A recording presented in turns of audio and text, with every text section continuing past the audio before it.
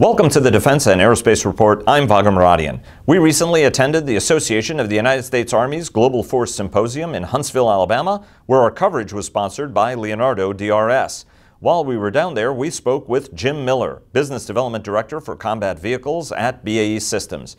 We asked him for updates on the company's mobile protected firepower and armored multi-purpose vehicle programs, and about the work the company is doing on a potential engineering variant of the AMPV. On MPF, mobile protected firepower, we've got our proposals in already, and we have to deliver our bid sample by early next week on Monday.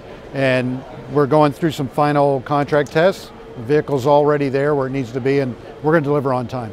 Generally speaking, about AMPV in program overall, so we had a requirement to turn in 29 prototype vehicles this year. We've got all 29 delivered now. Those vehicles are going through test with the Army, and that test kind of goes through the summer.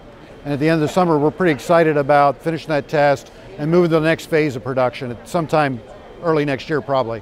So that's kind of where we're at right now. So 29 in the middle of test with the Army.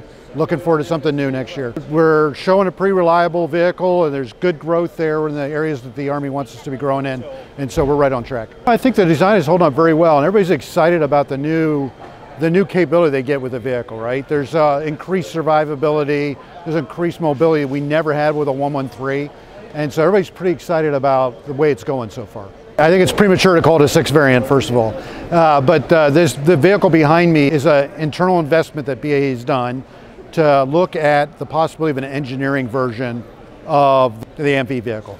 And so I think you're probably familiar with the engineer's mission. They're the guys that get out in front of the combat troops. They clear lanes through minefields, they breach obstacles, and so they really need a reliable vehicle that can then do that for them. And talking to the Army, they were interested in maybe it's a capability they want on AMPV, and we decided to do a little bit of investment, develop something that had the kind of the engineer suite of tools available to it, and met the engineers' ideas about squad size and crew size. And we brought the show, this is the second show we've really had it at, to get some feedback. And are we on target with the Army's modernization ideas? Does this fit? I don't want to suggest to be a 6 variant, but are you interested enough that we should keep going forward with this thing? And that's what we're here for with this vehicle, is to talk about that possibility and to get the vehicle right and into soldiers' hands so they can give us feedback. This year it's been really positive feedback. Again, we had some previous feedback and we made some changes, and we're kind of checking that and talking to folks about whether we have it right and we're on the right path. Real positive feedback.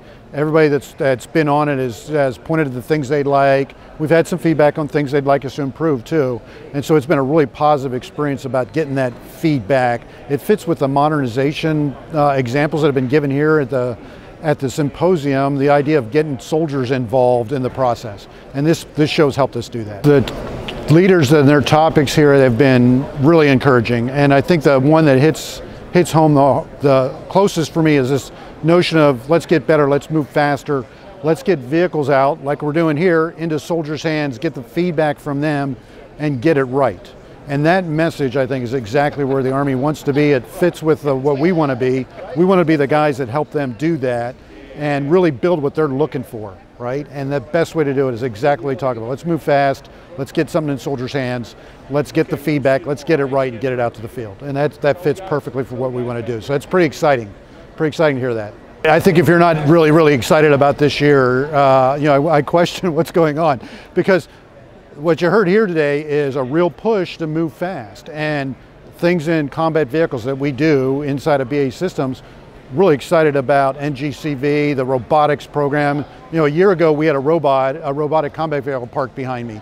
And so we're pretty excited about getting that a chance out there with everything that's going on with the Army. So it's the robotics, it's the next gen combat vehicle, it's the extended range cannon artillery the CFT is talking about.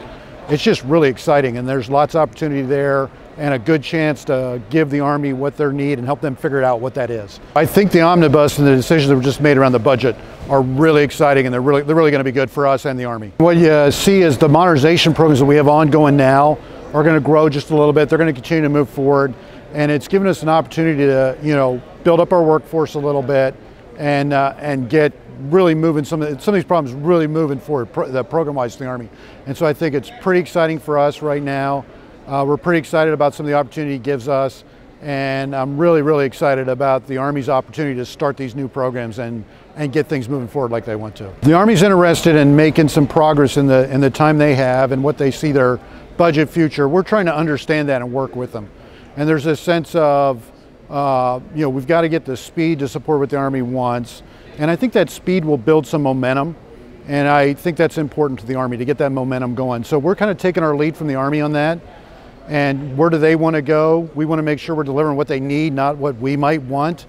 And so it's important for us to be tied completely together with them and make sure that what they're after, we're helping them get. We're excited about the things we have here in the booth, and the feedback we're getting from the Army has been really positive. And even when it's not so positive, it's really important to get it.